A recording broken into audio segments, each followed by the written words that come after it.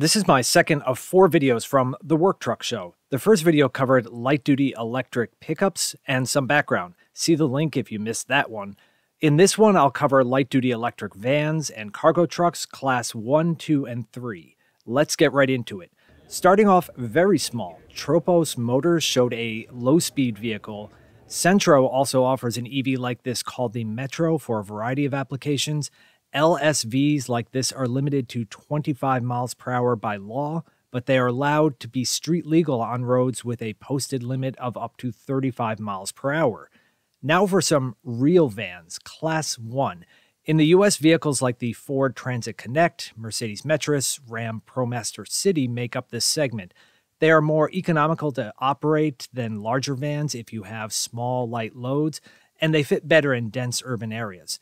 Ford has announced that they don't plan to sell the Transit Connect in the US after 2023, and Nissan stopped making the NV200. That leaves room for some EVs like Canoo. Canoo intended their vehicle for personal use, but they see an opportunity to sell them as a work truck too. The Canoo LDV has scored some much-needed wins for this startup. Walmart placed an order for at least 4,500 delivery vans for their growing home grocery delivery. At the show, they announced that Schindler Elevator will buy 50 of them for repair services. They will be upfitted similar to what you see here at the Holman exhibit. 200 miles of range is very good. Most delivery vans operate in a smallish region. They're not driving long distances.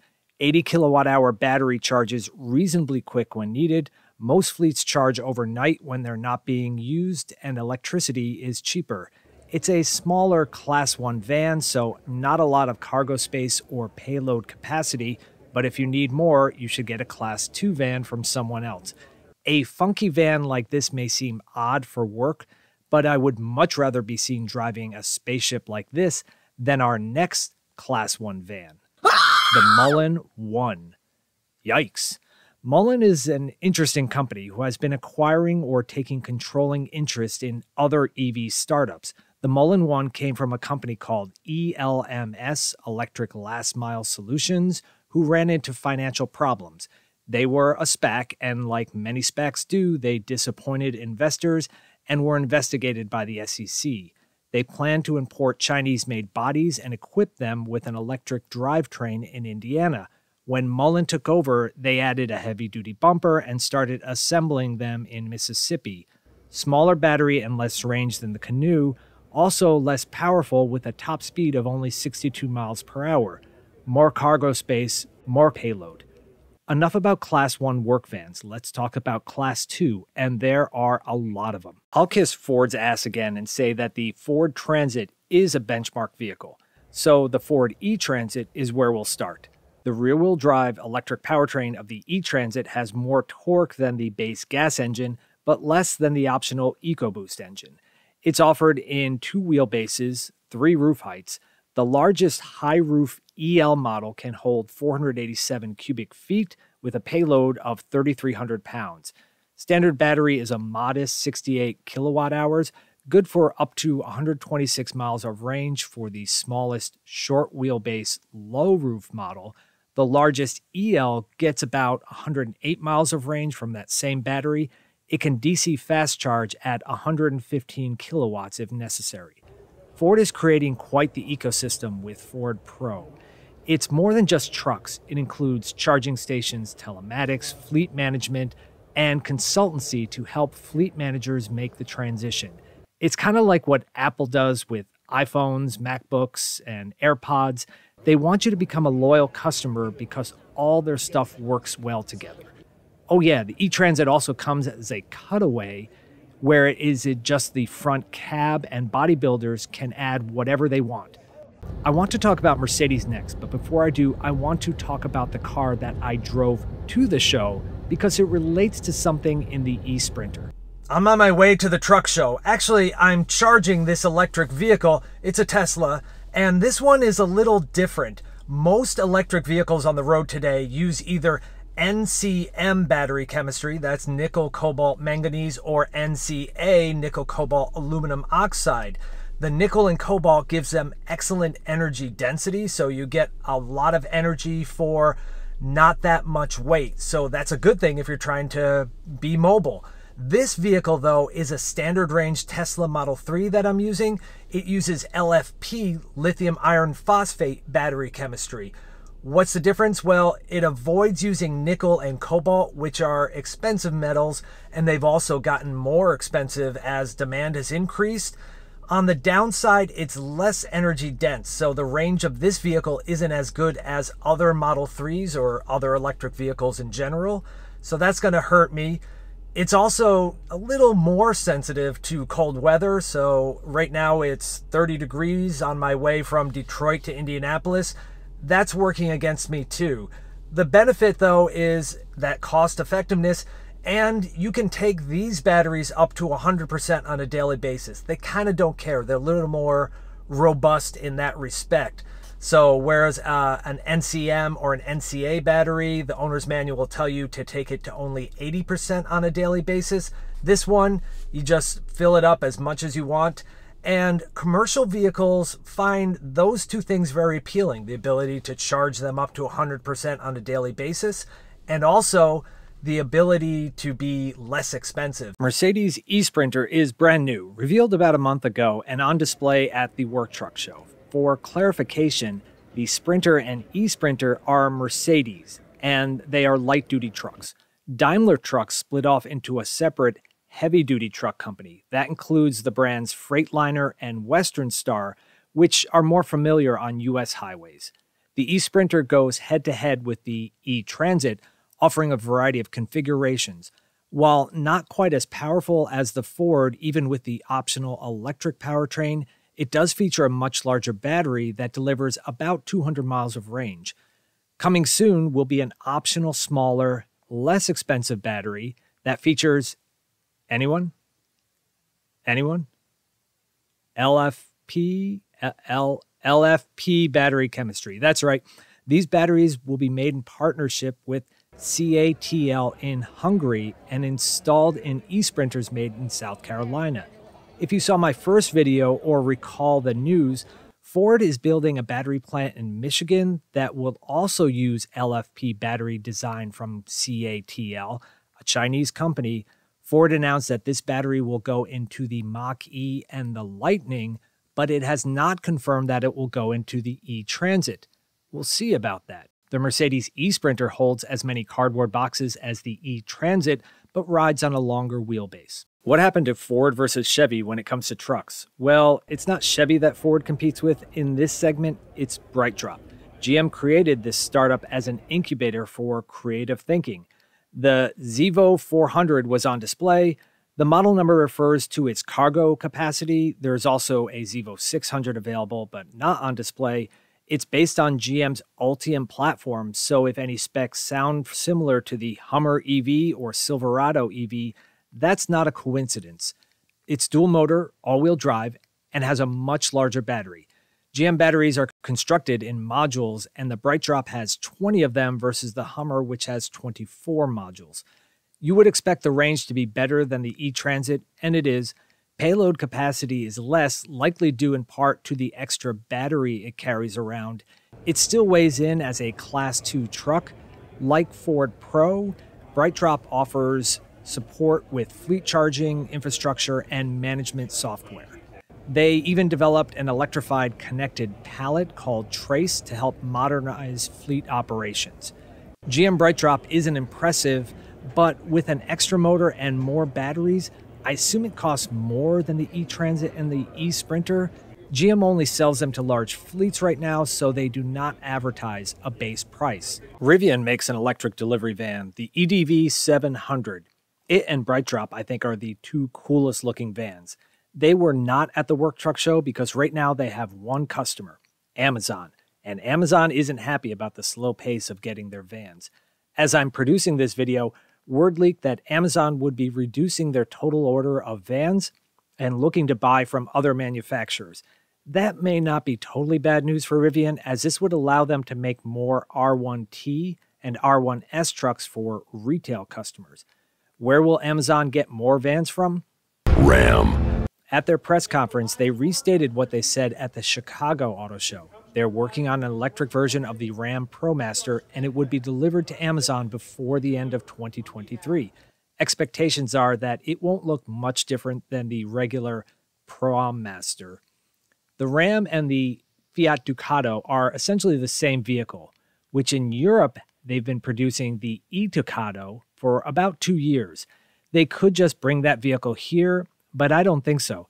The e-Ducato has as much battery and range as the e-Transit. The e-Ducato is less powerful and DC charges slower. However, the electric powertrain was delivered by SolarEdge, which is a leader in inverters for solar and grid storage, but not an auto parts manufacturer. It would seem odd for Ram to just copy and paste this somewhat underwhelming European electric van versus taking the time to put something together that's more competitive. The Shyft Group has different business units involved in work trucks and RVs. They created Blue Arc to pull together their talents and create a Class 3 electric van. Unlike other trucks, this truck features a state-of-the-art 800-volt architecture. 2 battery sizes are offered. The largest delivers an EPA range of 200 miles. The fact that they are talking EPA numbers and not estimated range means they are serious about starting production later this year. It's a big van, more like a UPS truck in my neighborhood than the smaller Amazon vans. Holds up to 800 cubic feet of boxes and hauls up to 5,000 pounds. The body comes from Utilimaster, which is part of the same parent company. I got a chance to drive this truck, and it was really easy to drive with good visibility. The representatives said they tuned it to feel more like a combustion engine truck, less aggressive on the regenerative braking. They heard customers express concern about their drivers having to adjust to a different feel when going from one truck to another. Of course, if their customers want a more aggressive regenerative braking, it can be recalibrated to provide that different feel via software. eMotors is a name you might recall. A decade ago, they were making plug-in hybrid conversions of Chevy pickups and vans. They stopped that and started working on an all-electric truck platform for Class 2 through 5 applications. Their V-Trucks comes as either a fully enclosed cab chassis or as a cutaway, which allows them to be made into walk-through delivery vans. Choose from 3 different wheelbases and 3 different battery sizes, dual motor, all-wheel drive. It's quite a versatile platform, allowing for many possibilities. The cab interior looks well built, finished and ready for production. They have received orders from Pegasus for 2,000 cutaway cabs that will be made into shuttle and school buses. Deliveries on those are expected next year. They also offer their platform without a cab. They call this their V-Drive. This was on display at the Morgan Olsen booth, their bodybuilder. Part of the J.B. Poindexter & Company, they've created a new business unit to focus on reimagining truck bodies for electric work vehicles. The Proxima takes the eMotors V-Drive skateboard and sits on it. Field of view for the driver is something that becomes very important as we get into larger vehicles like this, and there is a lot of glass surrounding the driver. Also at the Morgan Olsen booth was a reveal of the electric version of the C250 postal truck. And I'm mad. The U.S. Postal Service held on to the Long Life Vehicle, or LLV, too long, and so did Canada. After decades of spec writing, government oversight, and good old-fashioned bureaucracy, the U.S. eventually decided on this. The NGDV, which I'm going to tell you stands for No Good Dork Vehicle. I bring this up because Canada, oh Canada, partnered with Morgan Olsen to make the C250. Based on a Ford F-150 chassis and custom bodywork, it's not sexy, but it looks good to me. I mean, the proportions are good, it's low and long, the round headlights give it some character, and the paint scheme they showed on the floor was really pretty. The truck they revealed is an electric version of that, and it will undergo evaluations and field use. Detailed specs and delivery details were not available at that time, but it is an all-wheel drive electric postal truck that we could have had here in the States. But we didn't. Moving on. Earlier, I mentioned the tiny Cenntro Metro. Well, they also make the Logistar or LS300. Specs are actually quite good. This is a Chinese-made van, so they use the NEDC test procedure over there, which produces inflated range numbers compared to the WLTP, which is used in Europe, and those numbers are higher than the EPA test procedures that we use here. So the range they state could be significantly overstated. Lightning eMotors makes an electric version of the Ford Transit. Why would you buy this over an e-Transit directly from Ford? Well, it has a larger battery and more range than the e-Transit. The extra capability puts it into a Class 3 truck so it can carry more weight. Lightning eMotors has found a niche until Ford and other OEMs decide to expand their range of electric truck capabilities. Good for them. If you saw my last video on light-duty electric pickups, I mentioned ZEVx. They also make an electric version of the Sprinter. Mullen is a cab-over truck, but it is a light-duty Class 3 electric. This truck seems like it would work well in a large city. It can haul a good amount of weight. 130 miles of range is okay.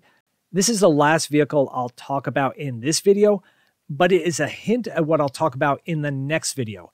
As a Class 3 truck, this would qualify for a $7,500 commercial clean vehicle tax credit.